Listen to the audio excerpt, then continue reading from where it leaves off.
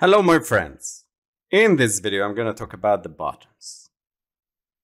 A button is a view that it's used to perform some action when clicked or tapped. It's a very common widget in Android, and developers often use it. So you want to be a professional Android app developer, but you don't know where you should start, what things you should learn. You came to the right place. Welcome to our top bestseller Android app development course, a comprehensive program designed to equip you with the skills and knowledge required to excel in the exciting field of Android app development.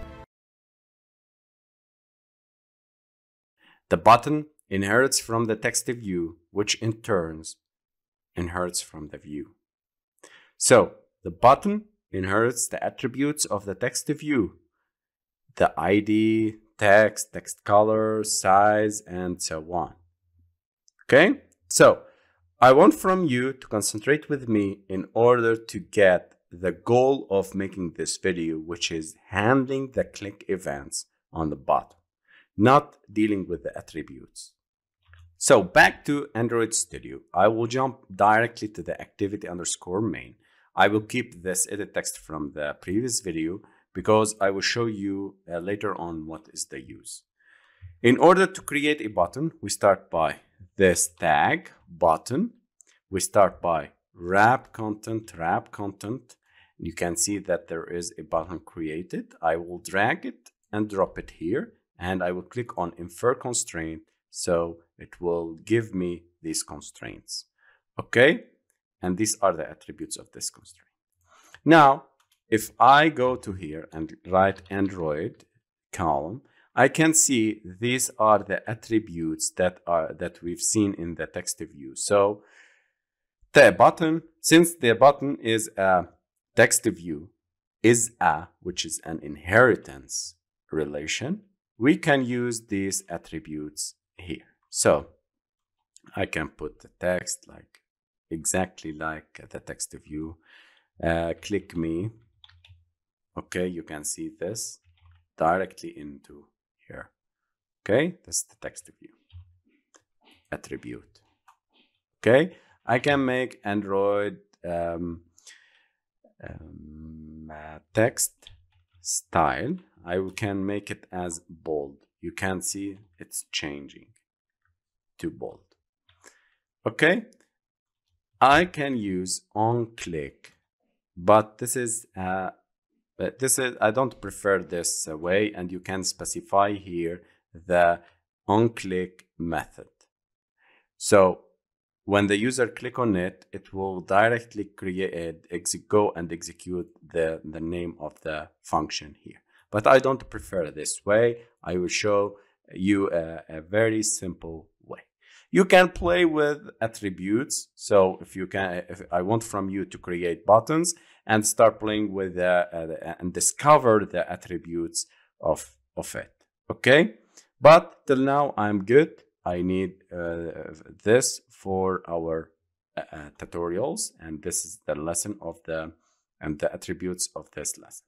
Okay, the most important part of learning buttons and this video also, the most important part of it is handling the click events. Okay, so I will make here the button. In order to declare a button variable, I am going to make val btn or whatever you want button equal to find view by id r.id.button. Then here we are going to handle the click event on the button.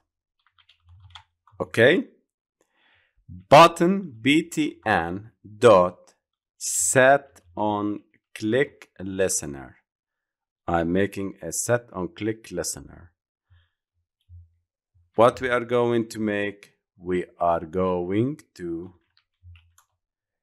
display a toast message. So here there is an anonymous class that's passed in the onset on click listener and an interface. But I want from you to concentrate with this btn.set on click listener.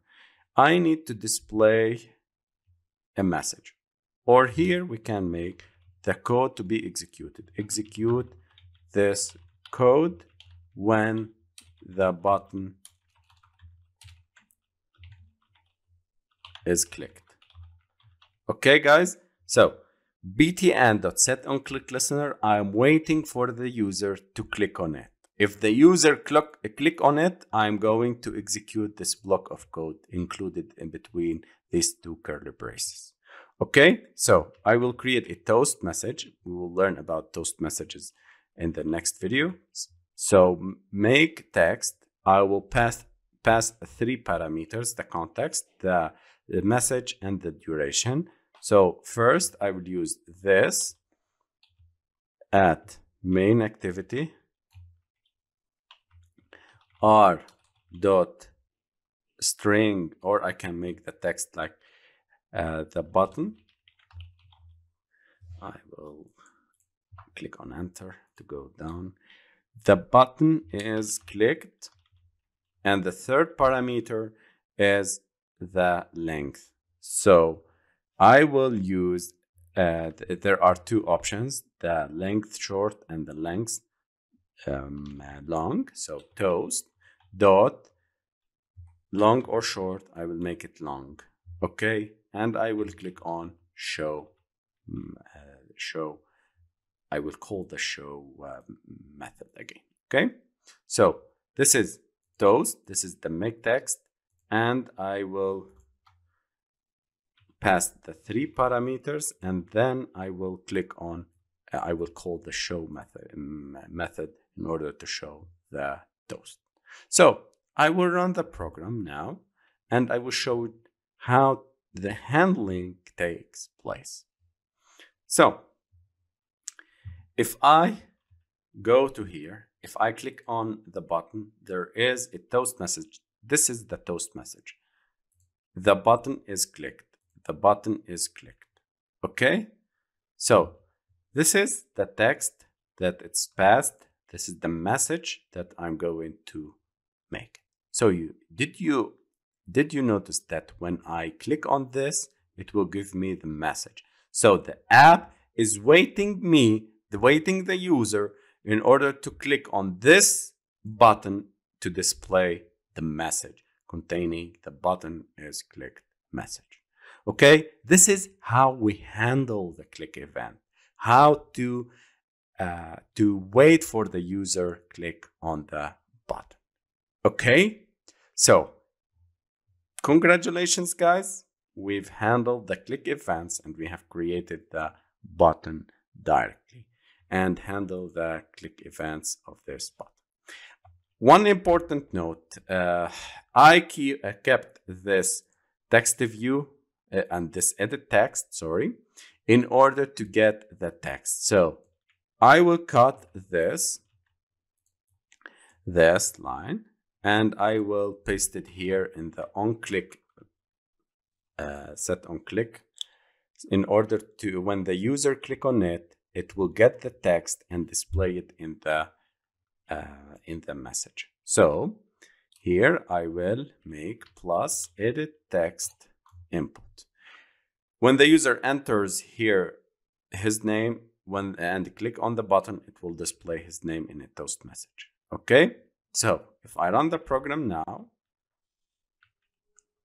okay, please enter your name. I will name it as Jack.